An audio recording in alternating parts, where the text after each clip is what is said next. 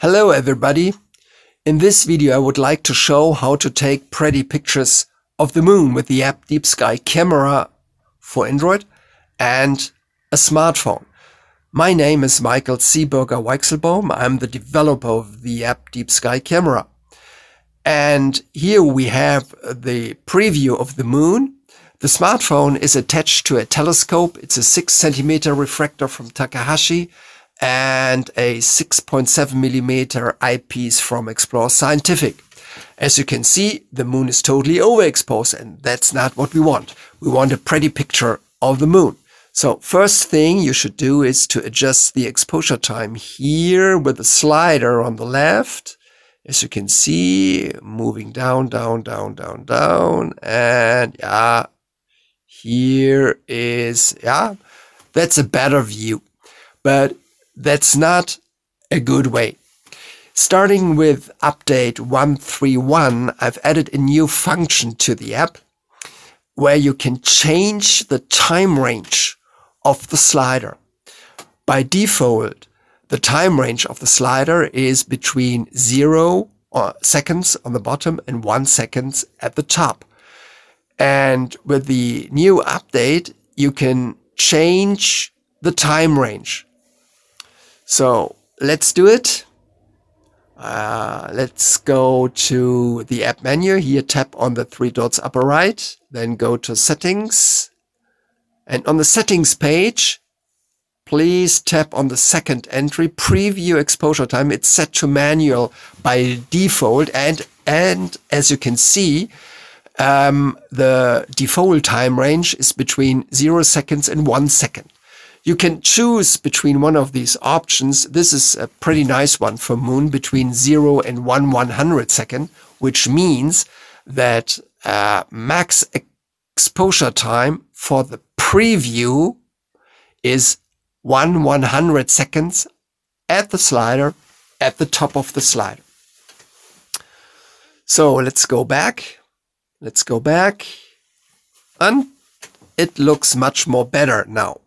So it's easier for you to set the exposure time of the preview by moving the slider. It's very smooth.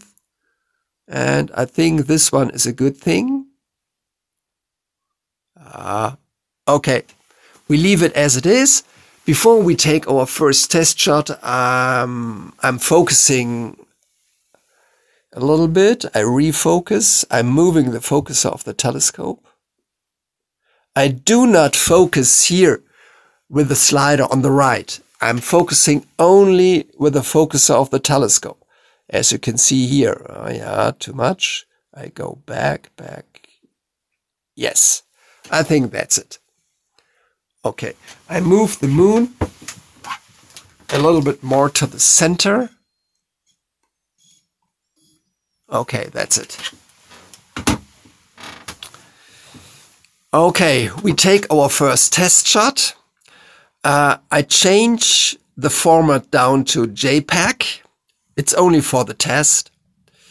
So next thing, we should set the exposure time. Don't do it on your own. Don't choose 1/900 second. Don't do that. Don't do that. Because this one is also not really nice.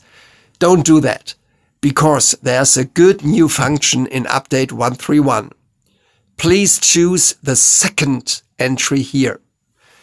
When you switch to preview for the exposure time of the image you're about to take, means that the exposure time is synchronized with the exposure time of the preview. So the exposure time you've set here is the exposure time of the pictures you want to take. So yes, okay. ISO remains 100. That's pretty good. Interval time 5 seconds. And we want to take only one test shot. And the moon looks a little bit green, so I adjust the white balance, so much more better. it appears a little bit green because of some high-flying clouds maybe. So you can change the white balance and it looks like more, yeah, let me say black and white. Okay, so we are ready and let's start our test shot.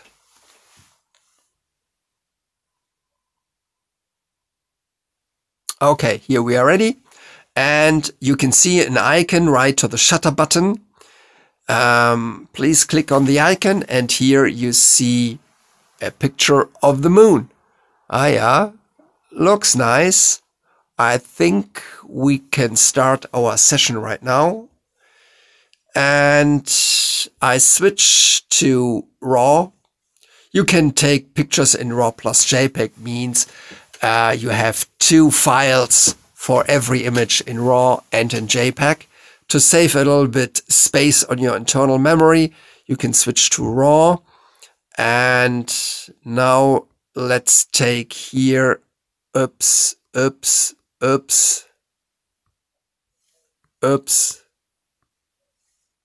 Hello? So now we have 100 pictures we want to take. We don't need to focus again.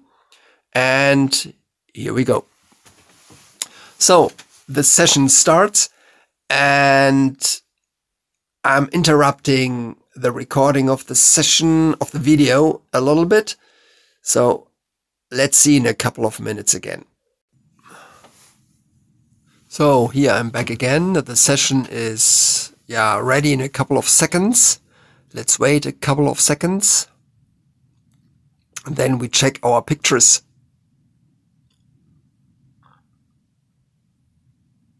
Okay, here we are ready. And let's check the pictures. I tap on one of the pictures in the list. And yeah, it looks pretty nice. Okay, these are nice pictures. And next step is to process the pictures. We must do it with separate software.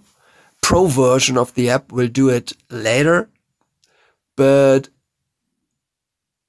currently we need separate software. We need programs like Pip or AutoStuckert or Registax and Photoshop or other image processing software. But this will be shown in a separate video. Thank you for watching, and see if you have questions. Please visit our Facebook group or check our hashtag on Instagram or our YouTube channel.